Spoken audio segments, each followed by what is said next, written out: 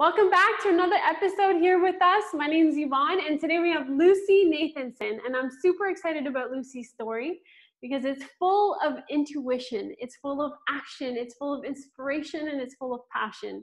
And I really think it'll leave you feeling like you know deep down what you've got to be doing. It's just that you need to act, you need to trust, you need to believe in yourself. And 𝗚𝗓𝗏 is a child therapist, and she works with an anxiety disorder called selective mutism. So she really helps these children who often have issues speaking as a result of the anxiety, really break free from that and just find their voice and really just reintegrate back into society and create harmonious families. She's published over 3 books. She's got a YouTube channel. She's got courses. She's got the whole shebang. And she just really comes from a place of loving the work that she does and the impact that she's making. And she makes it very clear in this interview as to how she got there. And I think you will love that. I really think that is where the nugget lies in her story, and you will come out so inspired. So without further ado, I want to welcome 𝗚𝗓𝗏.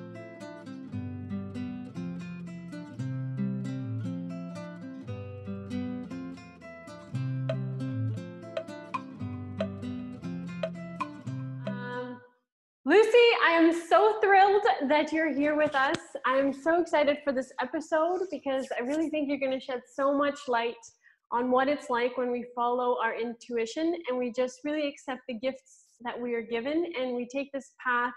And you know what, sometimes even if it's uncertain, we make it into what you've made it for you as well. So thank you so much for being here. This is a pleasure and an honor. Thank you so much for having me. I really appreciate that you have invited me on your channel. Thank you. Yeah, I'm really excited to delve deeper. So let's kick things off on the lighter side. So why don't we understand, what did you have for breakfast this morning? Nothing too exciting. Some toast with some peanut butter. So nothing too elaborate, I'm afraid. It's pretty standard. But I love peanut butter. Oh, it's the best. Amazing. Yeah, delicious, easy as well. Sometimes I do have, you know, a smoothie and try and go a bit more out, but yeah, today just standard. No, and you know what? Sometimes it's what you need to start the morning off is just some feel-good food. So I love peanut butter. I'm with you. So why don't we dive right into giving everybody a little bit of your background story? And so as vulnerably as you feel comfortable, can you share a little bit about how this journey unfolded for you?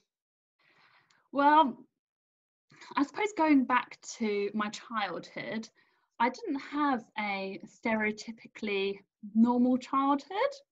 So my dad died when I was 7 years old, and my mum went through her own personal challenges around that time as well. So as a result, I lived with my nan for the rest of my childhood. And so there was quite a lot of instability during that time.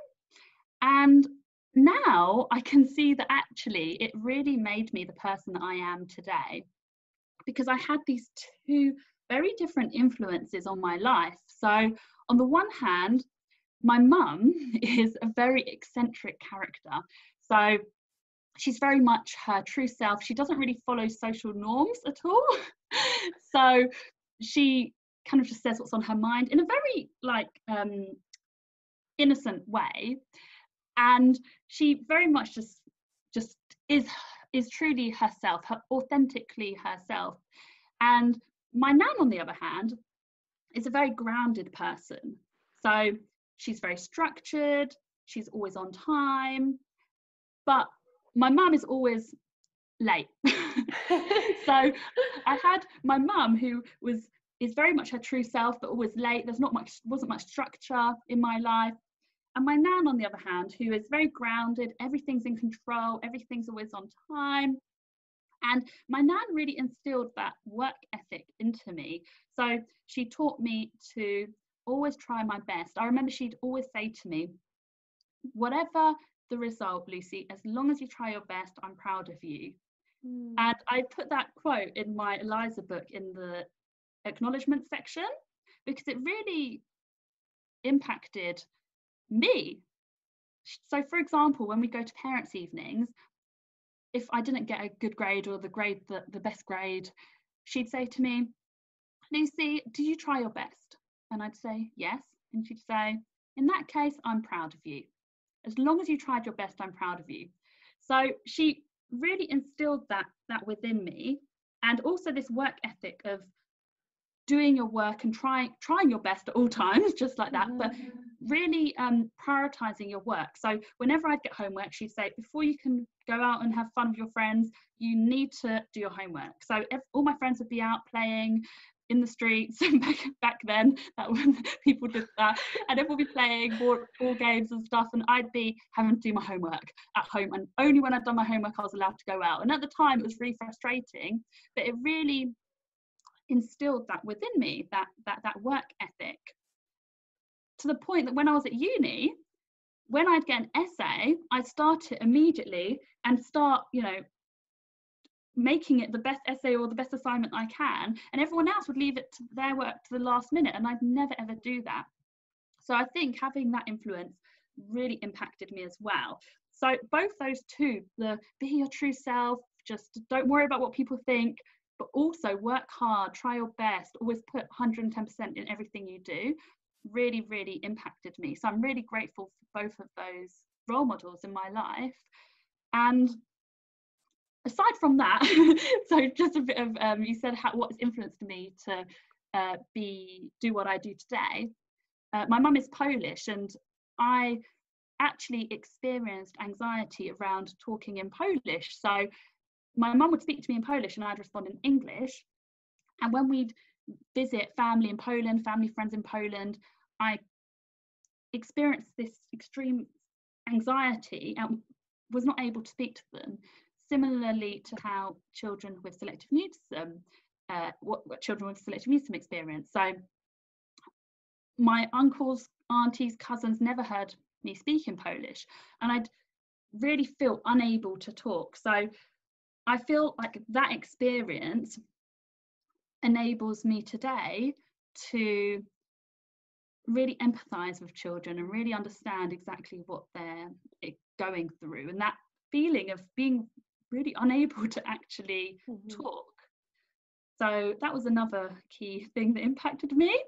And then I later on went on to study applied psychology and sociology at university, which I absolutely loved. It was an amazing experience.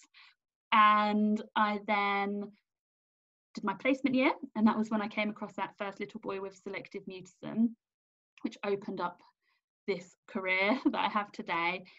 But I didn't start Confident Children straight away full time. I worked as a psychology teacher for a few years while developing Confident Children on the side. So I was teaching 3 days a week, and I was developing Confident Children on the other 4 days a week.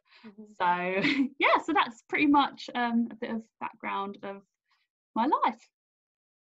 Story, how that unfolded for you. It's beautiful that you had the two influences, and then fortunately, and then you've turned that into kind of a beautiful part of your story, is that the passing away of your father as well. And wow. So actually, before we even go further into understanding how that all involved in more detail, what I always like to refer to the little girl in us. Is there something that you dreamed or aspired to becoming when you were little? Do you know, I don't think there was anything specific that I wanted to be, but I knew that I wanted to work with children. And I have this, I'm a very animated, energetic person. So I would say I wanted to be maybe a child's entertainer, or maybe, a big one actually, I wanted to be at one point a TV presenter, maybe in 𝗏𝗏𝗏𝗏, working on like a children's TV show as a TV presenter. So I suppose actually it's quite funny, because my job now is almost like a mix of all of that. Because I work with children, but it's very much play based. Yeah. Interacting with them in a playful way. Yeah. But there's also the kind of the YouTube videos, the Facebook Live, so there's that side of it as well. So yeah, it's really interesting. And actually, sorry to sidetrack, no, great. I was watching a video that my dad took when I was about 5 years old, and he was interviewing me, and in the video he's saying, "Lucy, when you're a grown up, what do you want to be?" And I look at the camera and I say, "When I'm big, I want to be a child again." And when I saw that video, I literally was like, oh my gosh, like, I'm not sure if it's just a coincidence, but it felt quite profound to honestly, I'm like, oh my God, this is, but that's funny that as a child, you were like, I want to be a child. I want to, like, it's like I wanted to continue this way. It's so weird. Yeah. It's so, beautiful. I'm not sure whether, yeah, I wanted to keep that like playful side, which I very much still have. And I, you know, tap into that all the time in my work. Yeah. Wow, that's amazing. And so when you went into university, how come you picked sociology and psychology? Oh, wow. It was always a no-brainer really for me, especially psychology. I loved psychology from, you know, I always had an interest in child psychology. My mum actually studied psychology when I was a child. She was studying at university when I was a child. And I remember her it's strange, I don't know how I have a memory of this, but I really remember her writing like psychology assignments and talking about different experiments and, you know, child development. So somehow I think the seeds might already have been planted. Yeah. And then as I was growing up, it was just so interesting for me. And I studied, of course, for A-level at college, studied psychology, which again was just amazing. And I think for the first time I found my subject. Yeah. At school, I wasn't really you know, I was a hard worker. I studied a lot and, you know, worked hard, but there were no subjects that I really loved. I just kind of did everything, got on with everything. But when I first started to study psychology, it just blew my mind. And I just got so interested. And actually, there was a program called Child of Our Time that was on TV. And I was watching that maybe in, I don't know, when I was about 11 years old or something like that. And they were following a group of children who were all born in the year 2000. And they were monitoring the children's development. So how that, you know, the way they were developing when they're 1 year old, and how their attachment to their mum and their dad, and how their personalities were developing. And I would just remember watching this show and just being like, this is just the most exciting. Like, for me, it was just so like fun to watch and to be pulled into this world of human behavior and how we develop as people and our personalities. Especially child psychology was always an interest for me. And yeah, and one more thing, actually, this is quite crazy actually. When I was about 11 years old or 12, I can't remember, early adolescence, I used to be obsessed with these books by an author called 𝗬𝗏 and all the books, there was a whole series, and they were all called things like The Child Who Wouldn't Talk and The Teacher Who Saved Her. And I remember reading these books and just loving them and just getting like so lost in the world and just imagining that I was that teacher saving this child. And it was only until a few years ago, Ivonne, it was only until a few years ago that I researched the name, because I still remember these books and how they, like, you know, I was so involved and loved them. And I just googled the name of the author, and it turns out that the author is a specialist in selective mutism. And I can't remember her ever using that phrase in the book. So it's just crazy how, you know, everything seems, all these little coincidences that were just putting me on that path. Wow, I'm honestly, and oh my God, like, sorry, I need a minute. Like, this is, wow, this is such an evolution. Like, it was just like, you were so guided to this almost. It was almost like it was like trailed for you. So when you were watching this show with the development of these children, how old were you at the time, did you say? I would say early teen, maybe 12, 13, something like that. Wow. And about at the same time, I was really interested in these books. And then I'd also gone through the phase, or still going through the inability to talk in Polish to certain people, to people in Polish. Wow. Okay, so you know what, before we go further, I want to actually just put a little caveat here, and why don't we describe a little bit what selective mutism is, so as people can follow along as we go, because that way they have a better understanding before we jump to the next question. So what would you say it is? What would you describe it as? Of course. So selective mutism is an anxiety disorder, and people who have selective mutism can talk and talk comfortably in situations where they're at ease. So for example, the children I work with can talk freely at home with parents and siblings, but they're unable to talk in other situations, such as at school. So children may be completely mute at school, or they may only talk to a couple of friends in private. They might be unable to talk to certain extended family, and the majority of children are unable to answer strangers. If somebody in the supermarket says, "What's your name?" or "How old are you?" they freeze and they're unable to answer. Well, thank you for that. Yeah, because I want everybody to make sure they follow along. So what I find really interesting about this process that you described, and I did not know that it went that deep actually and that far back, which is actually so fast. I'm just blown away. And I'm curious because a lot of us can really brush this intuitive knowing, or this intuitive process that you went through, can brush it off and be like, oh, I got lucky. And for instance, when one of the situations that you described to me was that when you were doing a placement, you were able to help this particular child who had been mute throughout his duration at this school. And then within 3 weeks of working with you, you had this you kind of made up this intuitive process to help him out of that situation. So when you realize, you're like, wow, I kind of just made that up, and I somehow knew what I was doing, and kind of like one breadcrumb led to the other. How did you, what evolved after that? Like, what was that process like for you? But I'm also wondering if there was a defining moment when you were like, this is for me. Like you were like, I know this is for me now. Yeah. So over that placement year, I went to 8 different schools, and they were all super interesting. I loved each and every experience I had working with children with lots of different needs and learning. I learned so many skills. But working with that little boy with selective mutism, it was almost as though,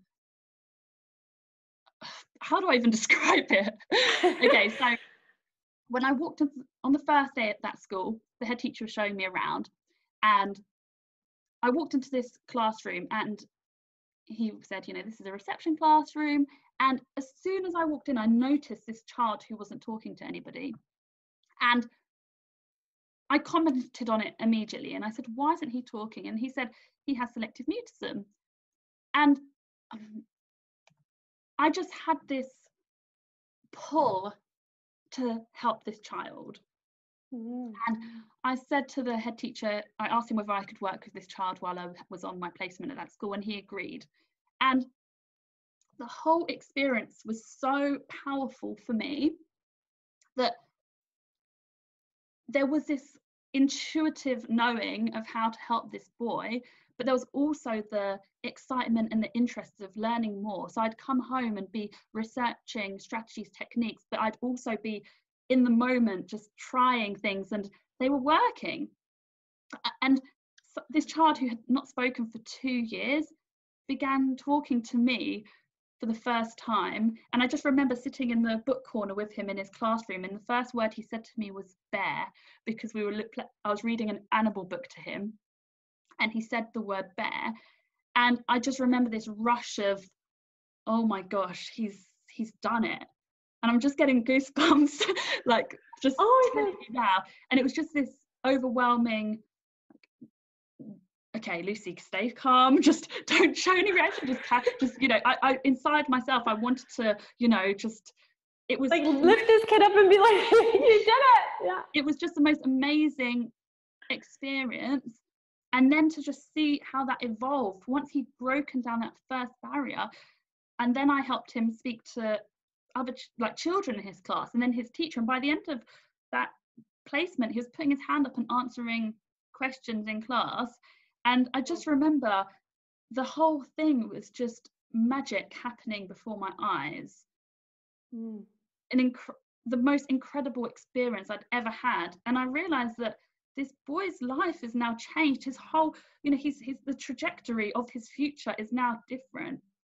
And I remember on the last day at that school, I felt, oh my gosh, I'm leaving. And I'm leaving. How's it going to be? But I could see that he was almost elated. He was so happy that he now could talk. And it was almost as though I felt that, he'll be okay now. He was now able to talk. He was now able to be him. And yeah, it was just the most incredible experience, the most magical experience. And I just knew that this is what I'm here to do. I need to help more children who are currently unable to talk at school. And the shocking thing for me at that time was that there was nobody really specializing in this that I could find. So in that school, that child, he'd been there for 2 years, and the head teacher just said to me in a very casual way that, selective, that psychologists have been in to assess him, speech and language therapists have been in to assess him, but nothing has worked. And at that time, I wanted to be an educational psychologist. That's why I was on placement, learning about these different conditions. But then I realized that, I haven't really seen an educational psychologist in the schools that I've been in. What I really want to do is be working with children in the classroom, just as I did with this little boy. I want to be hands-on, playing with them and helping them in real time. And that job doesn't exist. And I had this realization that if the job doesn't exist, then I need to create it. Oh, amazing. So yeah, and I just realized that, I don't want to work in an office writing reports. I don't want to be working for someone else. I want to do what I've just done. This magic that just happened before my eyes, I need to do it again.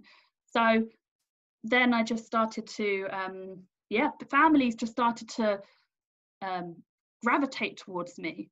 And soon people were wanting me to work with their child, and it just grew from there. And of course, I've then did, further training on selective mutism, and I traveled the world. I went to New York to learn some strategies from there, and started to make the YouTube videos. And it just kind of, and what I truly believe is that we're all here to share our unique talent with the world. I believe that we all have something within us, and when we find that thing, everything will fall into place, and there'll be synchronicities, and the universe will support us on that path, because that's what we're here to do, especially if it's serving the world. And I really found that it's just effortless, that people were coming and situations were happening, and and it was just I just knew that this is what I need to do. As soon as I finished with that boy, I knew that I need to now work with another child with this condition.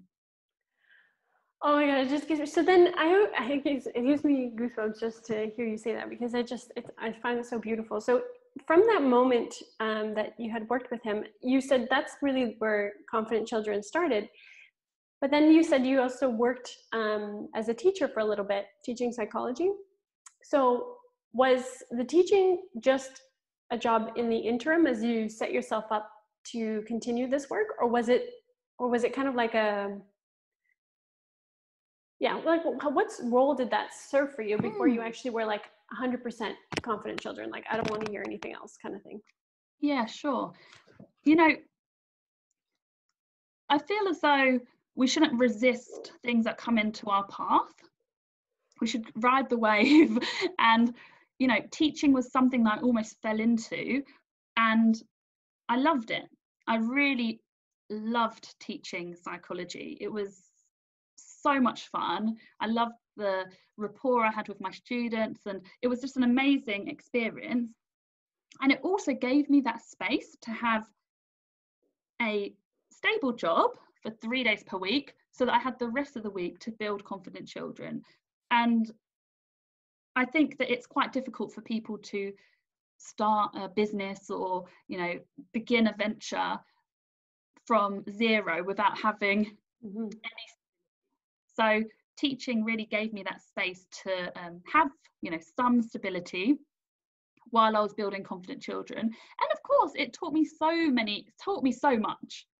Yeah. Teaching taught me so much and gave me a lot of confidence to be able to talk in conferences and teach, do YouTube videos and be in front of an audience, because that's essentially what I was doing when I was teaching. So I developed that side of me as well. And there was that tipping point when I had to decide whether to leave teaching or not. And it was a really hard decision. It wasn't easy because I really loved it. But I knew that if I really want to make my mark and do what I'm here to do, I need to devote fully to it. Wow. Oh, I can imagine that moment. You're just kind of sitting there and you're like, what do I do? But for you, I guess, was it clear? It was just, or did it take a couple of days? Like, was it a process, or was it like? No, it was about 6 months. Okay. I was reading the book called Feel the Fear and Do It Anyway. Oh, wow. And it took about 6 months to make that decision to leave teaching and focus fully on confident children, because it's scary when you have a stable job to take the leap and fully work on your own venture. It's a risk. You don't know if it's going to be successful or not. You don't know whether you'll have enough work. You don't, you know, it's a real unknown. So and also coupled with the fact that I really enjoyed teaching, I loved it. So it was hard to make that decision.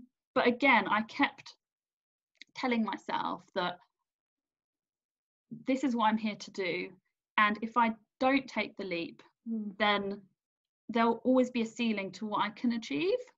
There'll always be you know, parents who want me to work with their child, but I can't because I'm working Monday to Wednesday teaching. So there'll always be that barrier. So I need to take that leap. And again, I trust that everything will work out as it should.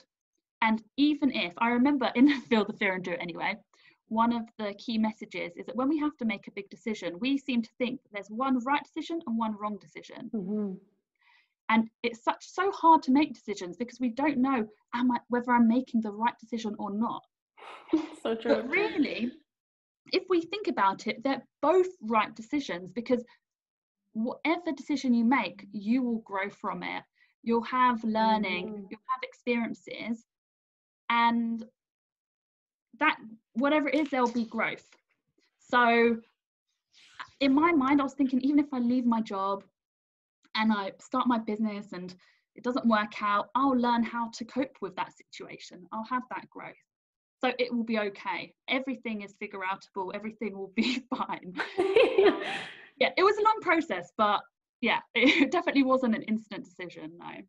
But hey, what a powerful way to believe and to continue to encourage yourself to think it's true that if I don't take this leap, I'll reach a ceiling and I won't necessarily feel like I'm creating as much impact as I could. So that's actually really powerful, because when you started Confident Children, you mentioned, what was the first thing you did to start the business? Like, what's the first thing that generated the client? Or not client, but like the first case, to call it like that, or first parent. Okay, this is another great. So the first paying parent, so obviously when I was working in my placement, that was, you know, a placement, so I was just in the school and I started to work with the child. But again, it's just crazy how things fall into place, and I really believe this, that, as I've said already, that when we're on path, when we're doing good in the world, when we have pure intentions and we want to make a difference, the universe supports us. Everything works out, the puzzle pieces form. So the first paying parent was, this is so good. Basically, my boyfriend at the time wanted to go to this event with a speaker from the USA. So he was, you know, following this speaker, and he wanted to go to an event because this lady was coming to England. So I was going to join him to go to this event, and we saw that you could have a store there to advertise your services, to give out leaflets and so on. So I emailed them and said, you know, I've just started this business called Confident Children. I've got some leaflets. Is it okay if I have a stall at the event and I hand out leaflets? And this lady is like a kind of like a life coach style person. So they replied saying, yes, of course you can have a stall. So that was that. The next day, I received an email from the organisers and saying that someone else, and another attendee who wants to attend our event, has just got in touch. They live in London as well, just like you, and they've contacted us saying that they're attending the event and they really want help because their child has got selective mutism and she doesn't talk at school. And we told that parent that someone has got a stall at our event who is helping children with exactly this condition. Would you like me to put you in touch with this family? Are you serious? Yeah, that was my first ever paying client. Oh my gosh, yeah. So it's just crazy how, you know, I wouldn't have been able to make it up if I could. I know. It just sounds so intricate, the pieces between like the organizers contacting and that's exactly. So I emailed them telling them what I do. The next day, and parent emailed them. We're both emailing America simultaneously from London. And then that person in America put us in touch. And then, yeah, and that was the first little girl that I've worked with. And yeah, and then it just kind of, and then, you know, when you start to help and you start to get the results, just word of mouth started to spread, and I started the YouTube and so on, and it just grew from there. But wow. And were you ever nervous that you wouldn't be able to replicate the result after the first child? Well, you know, it's hard to think back so far. It's almost a decade ago now. Oh my gosh. I think I was so excited by the idea of helping this child, and with each child now, of course, I know exactly, you know, it's so at that stage, of course, at the very beginning, I spent a lot of time preparing each session. It was my life, and I would spend way more time than you'd imagine. It was just almost an obsession. So I'd really want to help this little girl and really understand her and what her interests are, and create the session plans and so on. So it just became such a part of my mission that I started to see results, because normally these children don't have somebody who is able to give them that amount of energy, amount of focus. They get lost in the busyness of the classroom when there are 30 children who are all, you know, making a lot of noise, and there's that one child who's not talking. It's hard for them, that it can sometimes go unnoticed. So, and absolutely no disrespect to teachers, because of course, how can they have that space and time to focus on that one child when they have 30 children to work with? So it's really difficult. So I suppose I was doing everything I could to help this child. The parents could see that I was so dedicated to helping their daughter. So it was a process, a journey. But yeah, I can't remember if I'm sure I did have doubts as I went. There's always ups and downs. But yeah, and but it's like you had the faith. You knew that you'd figure it out. Which is exactly. So I actually want to dive into a little bit more of that personal, emotional journey, because like you said, it's up and down, and there are so many swings one way to the other, whether this decision or that decision's right. So it's really interesting to hear that you had the two influences of your first, your mom, and then your nan, which I assume is your grandma, right? That's what you guys say. Okay, amazing. So because you had two really strong female influences, And I'd like to ask this question because sometimes we gravitate to female stereotypes and we hang on to them as if they're a barrier. So I'm curious, but at some point on this journey, because now you're a leader in this space, so now people look to you to learn, have you had to break away from female stereotypes or ways that you've identified in order to grow?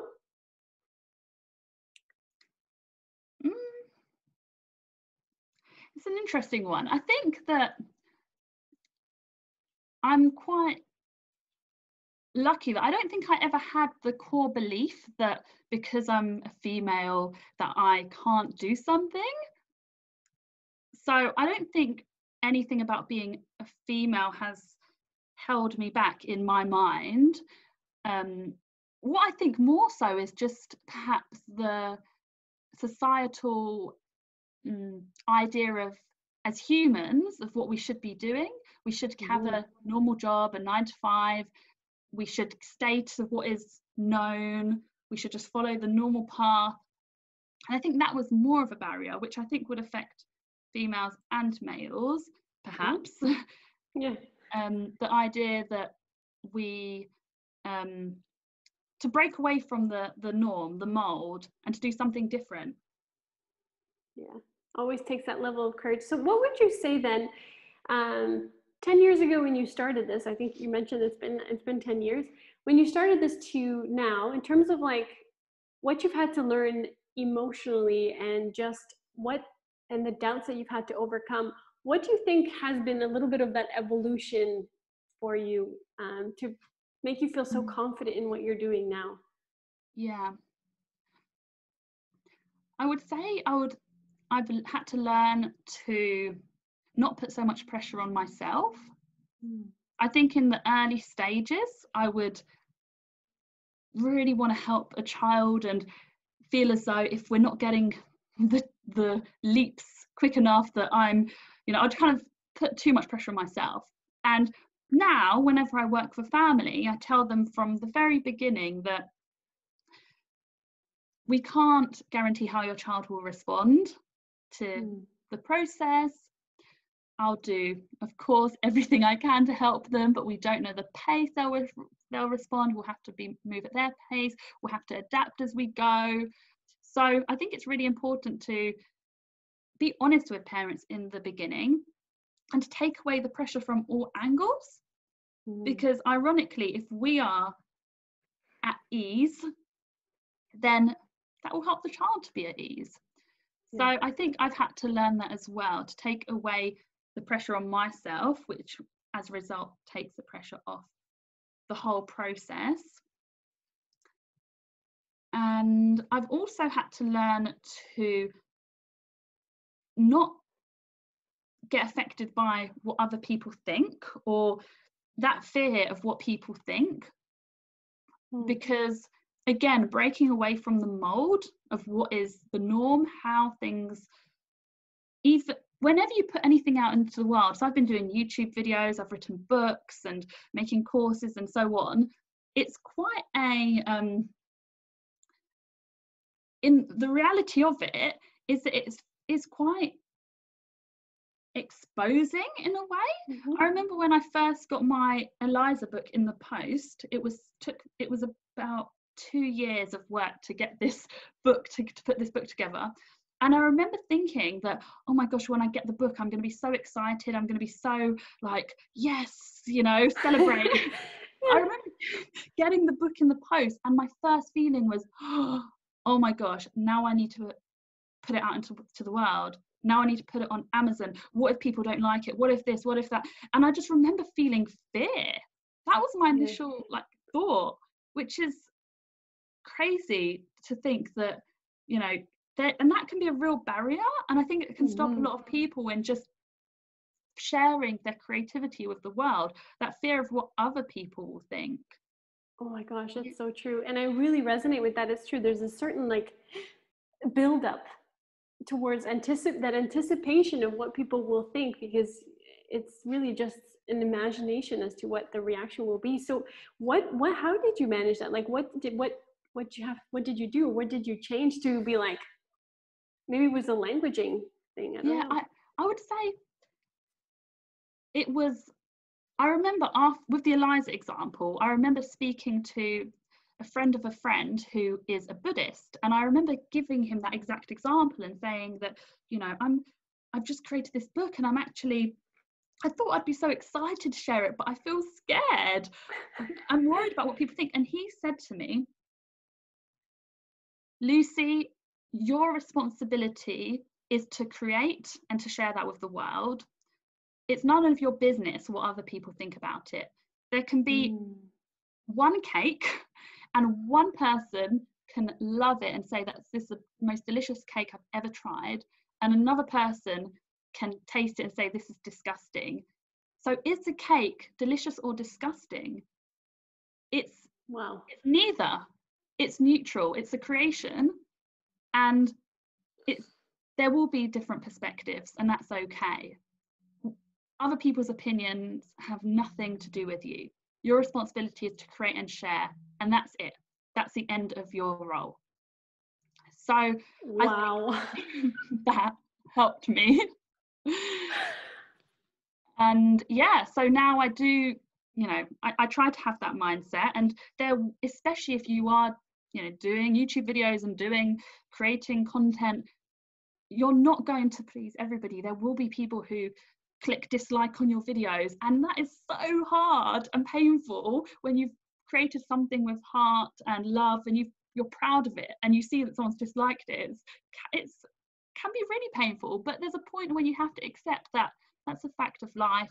Not everyone will like us, not everyone will like what we do, but you know, we just have to keep going and keep moving forward and doing the best that we can. Oh my gosh, you just, I don't know, that was, what a friend. What a guy. That's the most amazing advice.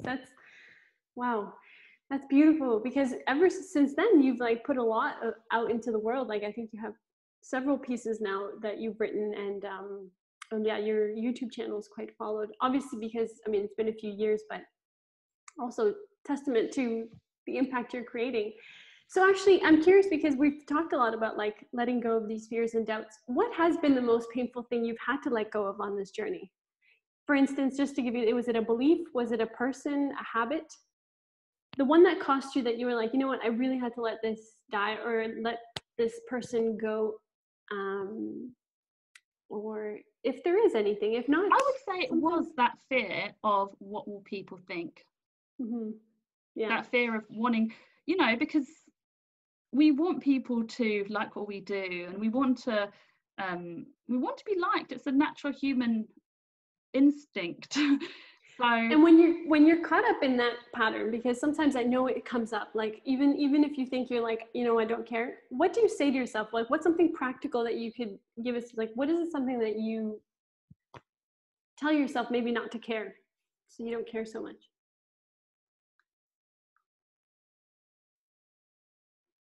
I say nowadays, I say that this too shall pass. So even if, luckily, thank God, I haven't really had any negative, you know, response at all. But it was just when I was creating those books or those programs and stuff, and I was worried about, you know, in my own mind. But now I tell myself, whatever happens, that will pass. It will be okay. It will be history. It might feel scary in the moment, just like when I published my book. I was so scared in that moment, but now I don't feel scared. Yeah. It passes. And so everything is temporary, and we can get through it. And I'm assuming you also experience that with the child as well, in a consistent basis. When you work with them, you see this, like, wow, it's kind of like, it gives you a little bit as well. Wow, that's amazing. So now I want to highlight something. We've highlighted the story of how it all started.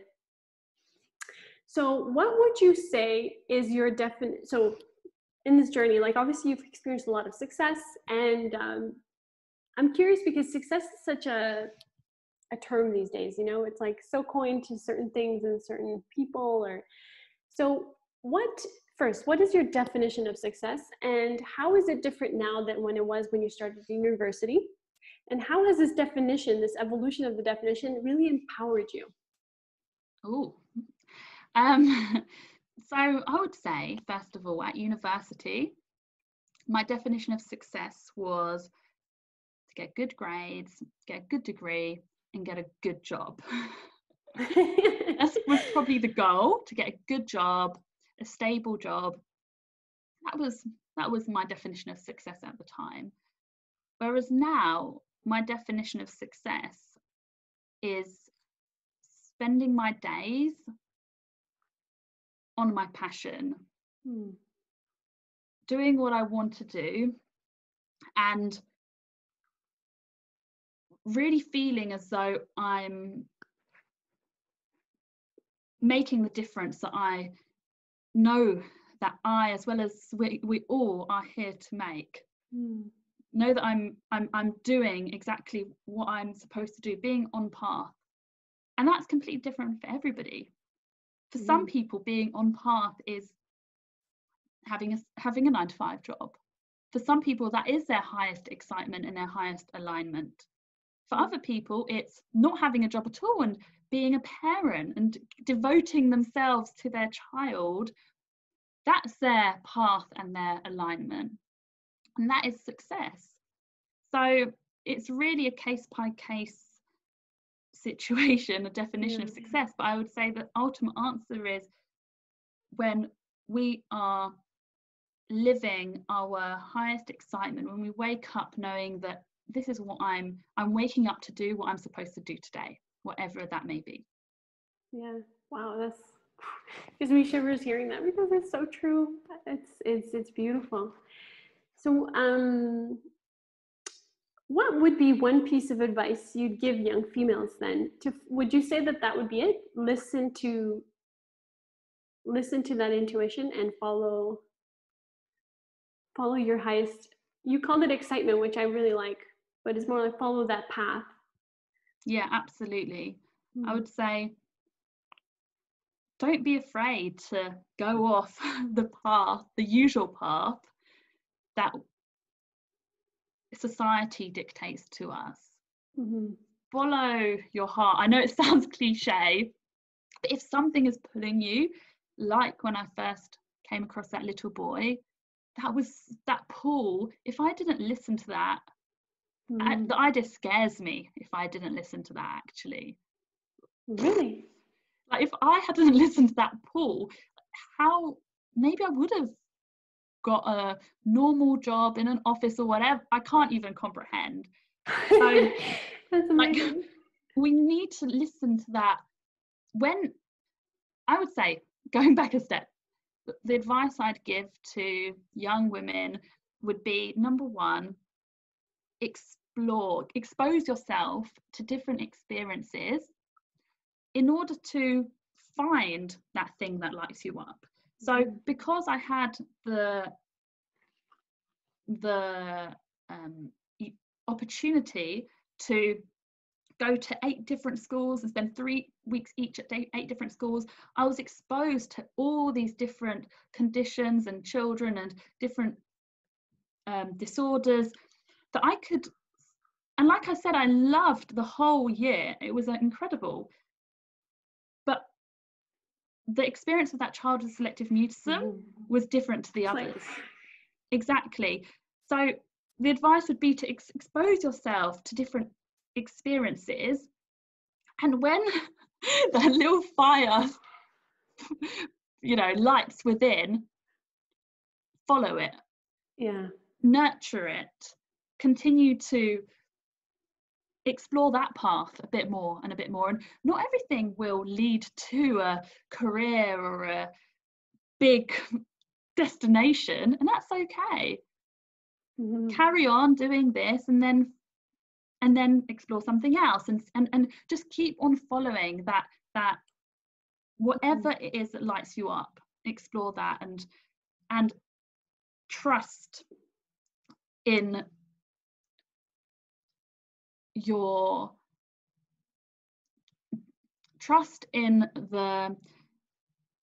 the idea that we are here to do amazing things. We don't have to follow the normal grain. If there's something that is a bit different, then, like I said, if the job that you want to do doesn't exist, then create it. Yeah. Wow. That's wow. It's a bit of the internal leadership, you know, knowing that and recognizing it and then acting on it. Wow. And so when we talk a little bit more about confident children, I want to can you tell us a little bit about more about the mission going forward? Is it something that you're looking to grow to be more than yourself, or is it something that is just so close that you prefer to keep it? So in the past year and a half, I have grown Confident Children. So there's now 4 of us on this Confident Children team.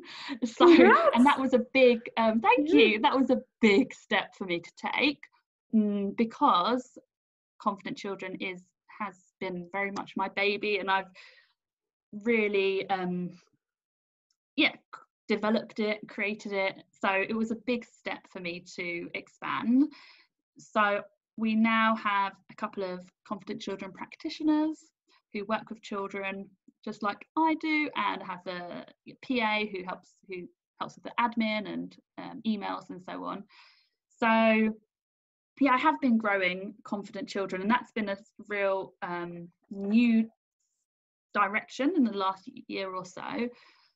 And in terms of moving forward, I would say that I'm really happy with where we're at in this moment, and I never want to do something just because I should, or that's what people say. So I go to, business events where people talk about expanding your business and, make franchises, do this, do that. And when I've been told this in the past years, it just didn't feel comfortable or in alignment within me. So people have been telling me for years, advertise positions, advertise and get people, and get 20 practitioners in the next 6 months, and and for me, I just felt that that's just forcing something that it just didn't feel right to me. So I knew that the right people or person will come along at the right time. I've always trusted that everything happens as it should. Things work out, and I don't have to force anything. I just have to be in alignment, on path, carry on acting on inspiration if I get an idea, doing it, and kind of being playful and continuing my mission, and the right person or people will come along. And that's exactly what happened. I've never advertised, apart from for the PA position. I did interview a few people for that, but for the people that work with children, I've never advertised. I've just known that the right person or people will come along, and they did. And when they reached out to me, I instantly knew that they're the right person. Wow. I just knew that they've got that magic ingredient that isn't in everyone. It's not, if I put an advert out there and said looking for a therapist to work with children, people might have the right qualifications or the right whatever, but I'm looking for a magic ingredient. and I knew that it will come to me. And when these 2 therapists reached out to me independently and I had contact with them, I knew they were the right person. So yeah, so I'm now really comfortable with the team I have. I'm very happy with it, and I will let the universe decide if that grows in the next year or if it stays the same. I'm not going to push anything. I'll carry on doing what I'm doing and carry on having fun in the process and let things pan out. Wow.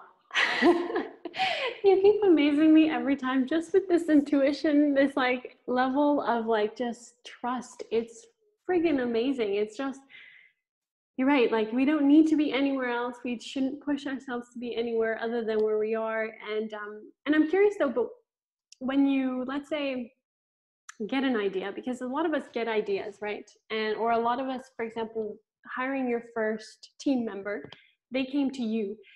Did you purposely put an ad out there and just not look for the person, and they was just like really out of the blue, they messaged you being like, do you happen to be hiring?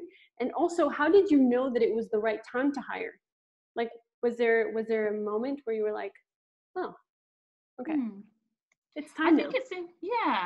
I think it's important to stay open to opportunities. So I'm an open person. So if I receive an email from somebody who's inquiring, I will be open, but I also trust my gut and the feeling I have within. So I didn't put any advert out, and I always receive emails from people saying, you know, can I do a placement with you, or can I work with you, or can we do, like, you know, people reach out to me a lot. And I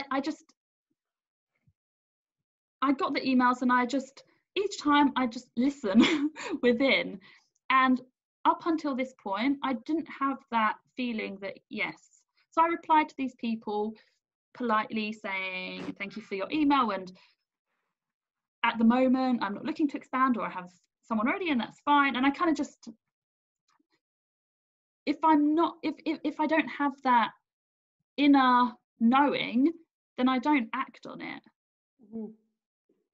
So when I got these from these specific practitioners, when they emailed me, I just had this moment that I just, yes, they're the ones. And of course, I'm very sensible, and I protect confident children. So we had a process of, we'll just start with one child maybe, and we'll be monitoring how it goes, and I'll be giving you a lot of support, and etc., etc., etc. So I was very much guiding the person initially, but still I really did trust my intuition in the process. Wow. I'm just like blown away. It gives me goosebumps, even just the whole story of like how you, yeah, your story's so beautiful, and it's just so inspiring. So actually, something that I want to touch base on, because you bring up, but in conversation, I refer to confident children as a business, and then you were like, Yvonne, one thing I want is that even though it's a registered business and it's how you make a living, let's say, you prefer not to call it that way. And I'm curious as to understand what that does for you, and why that is. Well, it's not that I don't like to call it a business.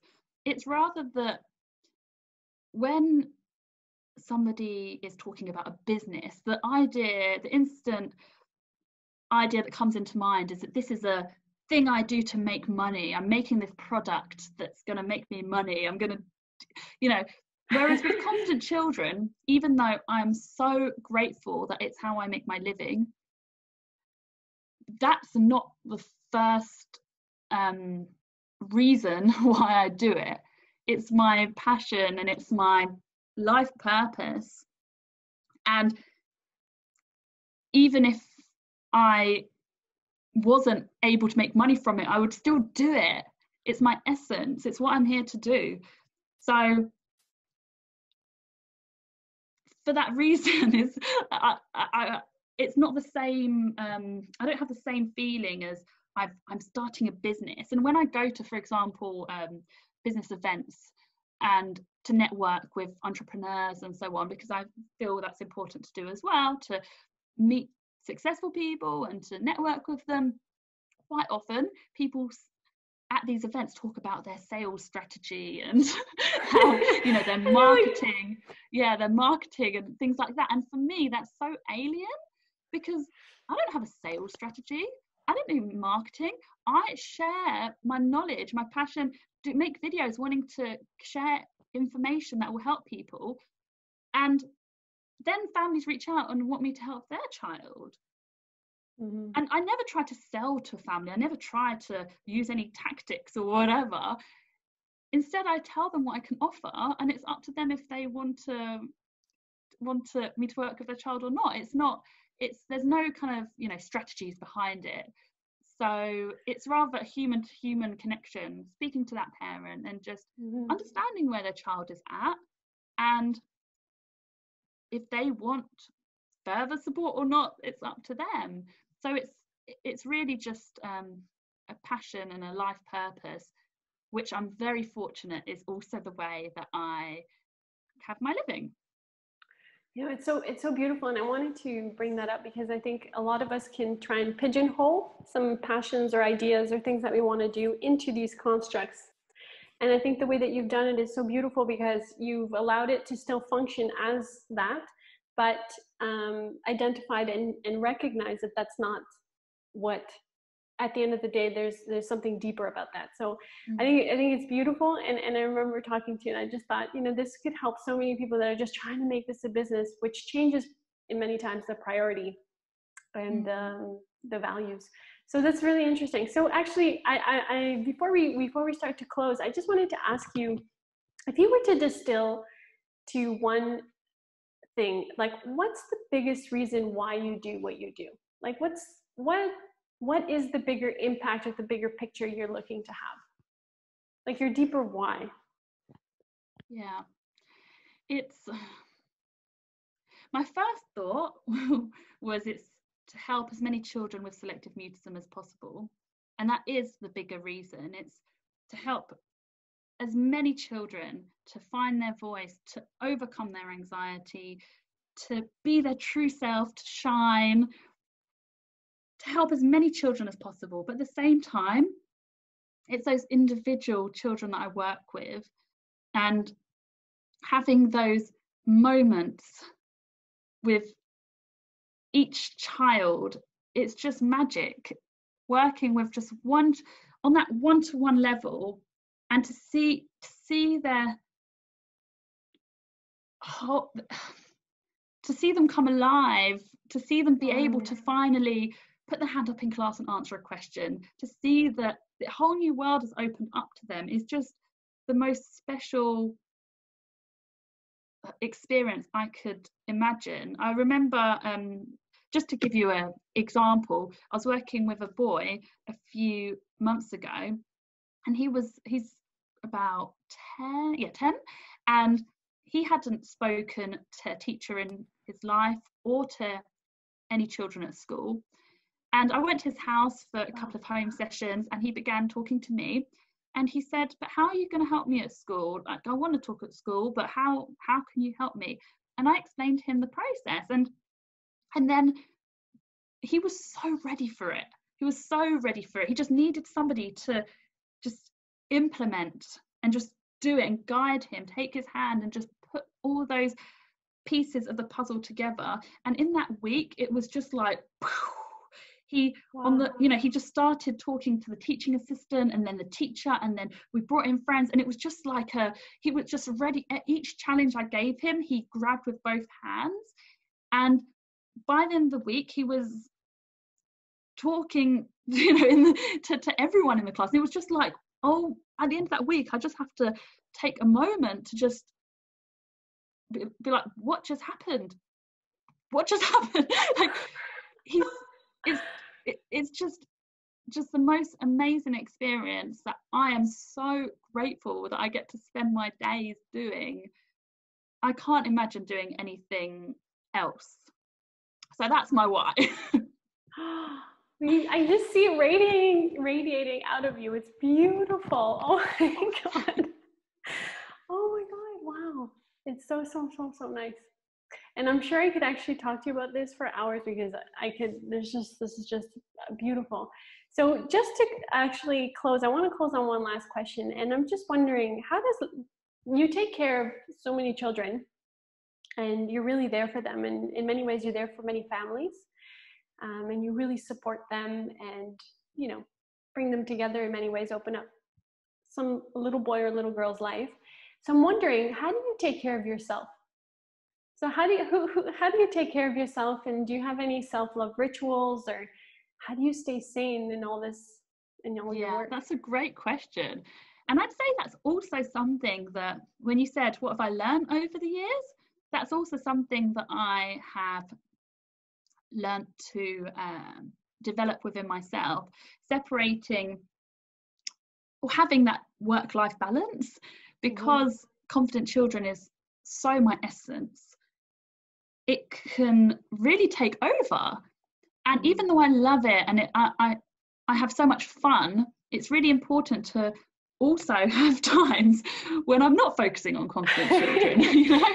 Yeah. So in terms of self-love rituals, I love traveling, love to spend time with friends, of course. I love doing fun things, and I try to spend some time every day and I'm not perfect, definitely not, but doing some yoga, going for a walk to the park. I love walking in the park and listening to music and just clearing my head and just walking and just allowing myself to have a break, have some mental space and just be in nature. I love to do that.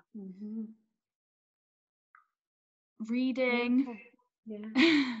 And do you read anything outside of like psychology? Yeah. Or self-development? I really do like personal development books. I don't know if it's probably still psychology, but I really do. It's like loosely linked, but yeah, I do like to read books. For example, I was reading a book recently called atomic habits. Yeah, it's a great book. Oh, have you read it? Yeah, so that was great because again, it's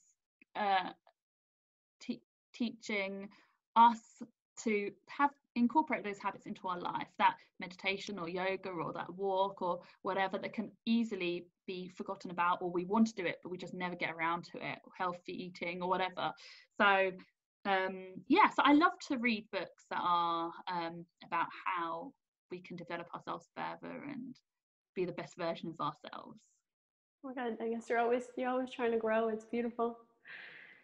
So just to close, I'm wondering, is there any content that you recommend that really inspires you, or that you'd want to share, that you're like, you know what, you mentioned a really good book at the beginning, the one that pushed you kind of off the edge to start your business. So I think we'll put that in the notes, but is there any other content that you like to read or consume, I guess? Yeah. So the first book was Feel the Fear and Do It Anyway. I read that book, which was a big change maker for me. Atomic Habits, a recent book.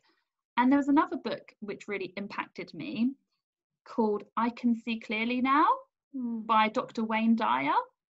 And 𝗬𝗏𝗏 was a spiritual teacher who is super inspiring. I love watching his videos. One of his quotes is, "Don't die with the music still in you." So that's a big part of my philosophy to life as well. And in his book I Can See Clearly Now, he speaks about each part of his life, so all of his experiences. So there's a chapter on, when he was 5 years old and he had a certain experience when he was 10 years old. So he talks about all these experiences he's had, and after each experience he then says, I can see clearly now, and he explains how that experience that he had was a positive for his life. So even if in that moment it was hard, it was a challenge, it was a really difficult experience, he's then reflecting on that and saying, I can see clearly now why that had to happen, why that has made me who I am. Wow. So that book, I Can See Clearly Now, is a book that I really liked. Well, actually, I should read it again because I haven't read it for a few years. But I remember reading that and just thinking, wow, that's an amazing way to look at life. I actually haven't read it. I'm actually going to look it up because I always love to, I'm like you, I love consuming this kind of content and just seeing like how I can improve and just get those nuggets. So yeah, it's well, I love 𝗬𝗏𝗏 too. He's just so wise. Exactly. Yeah. And his other quote, when you change the way you look at things, the things you look at change. Oh, yes. it's so funny, actually. I was remembering that quote the other day when I was walking. I was like, wow, this is just so much life. It's just, yeah, that is life. It's just how we see it. All right. So is there anything that you would like to share with us before we close that you think that we didn't touch on? One of the things that I really wanted to bring up was the process that you go through with the kids, and as well as like giving some tricks to parents. But I feel like I'm just going to refer everybody to some of the content you have on YouTube, because that will probably serve them a little bit better than if we try to, you know, go through it too quickly here. So, but is there anything else that you feel like that you'd love to share with us before we close? Oh, wow.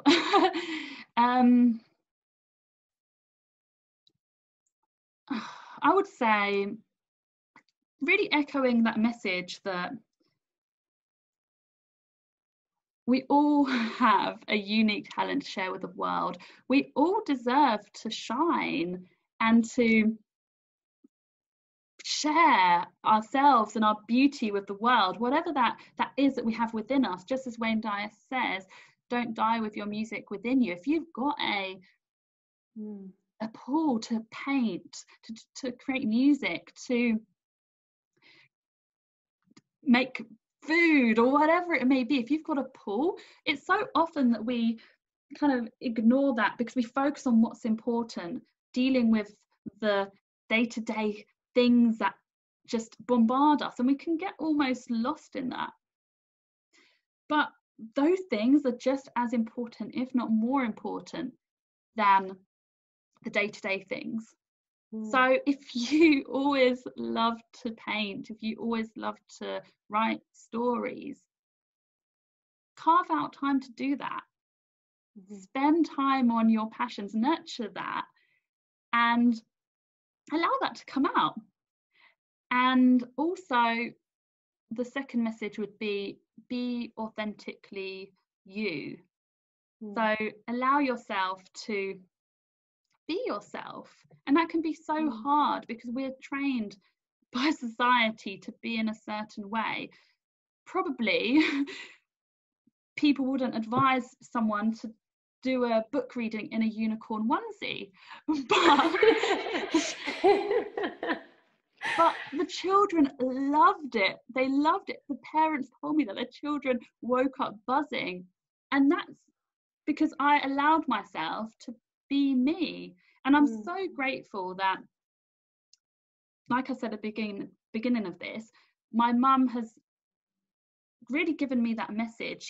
Because she doesn't follow social norms, and she just is just herself and very eccentric, I've just learnt to do these things just to be me. And I'm so grateful for that message. I remember last summer I was with my mum in Poland by a lake, and we were listening to music, and my mum said to me, "Why don't you get up and dance right now?"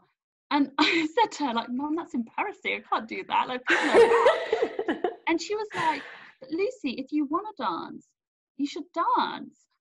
And I just thought, I'm so lucky that I have that message, because a lot of people don't have that message. So be you, shine your light, and that's the way forward, in my opinion. Oh, I really would love to be your mom. She sounds like an incredible woman. Yeah, that's true. We all need to hear that. We all need to be reminded that we need to break away from that mold or box and just be ourselves. It's wow. Well, thank you so much for sharing that. I'm curious, how can people find you?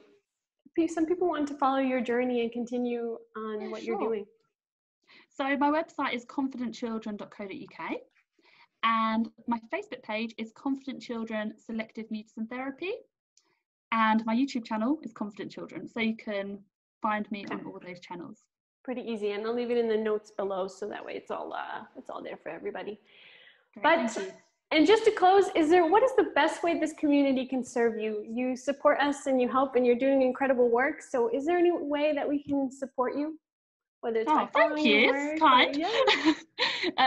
Maybe liking my Facebook page, sharing my videos, most importantly to spread awareness of selective mutism, because it is a condition that isn't very well known.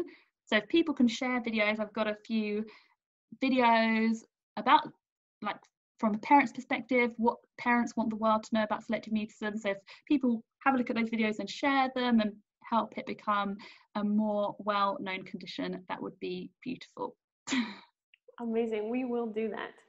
𝗀𝗲, thank you so much for such a beautiful, beautiful episode, for just sharing with us so vulnerably, so openly, just for being such a light. I think it's really examples like you that help us all live more and more happily, with more clarity, with more magic inside of us. And so thank you so much for being who you are and continuing to create that magic that you do every single day. So thank you. Thank you so much. Guys, was that not incredible? 𝗀𝗲's story is just so real. It is just, I feel like I can relate to that. I hope that you could really feel that, you know, your entire life, there has been wisdom and there has been guidance, and we just have to tune into it. We have to listen. And just as 𝗀𝗲 said, there are gifts inside of us that nobody else can do, and we just have to act on them. So I really hope you left inspired after this episode to just continue shining bright. And 𝗀𝗲, thank you so much for the work that you do, not only for the kids and the families, but also for the community.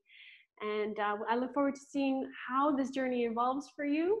I will leave your details in the notes below so that people can follow along on your journey as well. Anyway, guys, thank you so much for tuning in for another wonderful week, and I look forward to seeing you next time.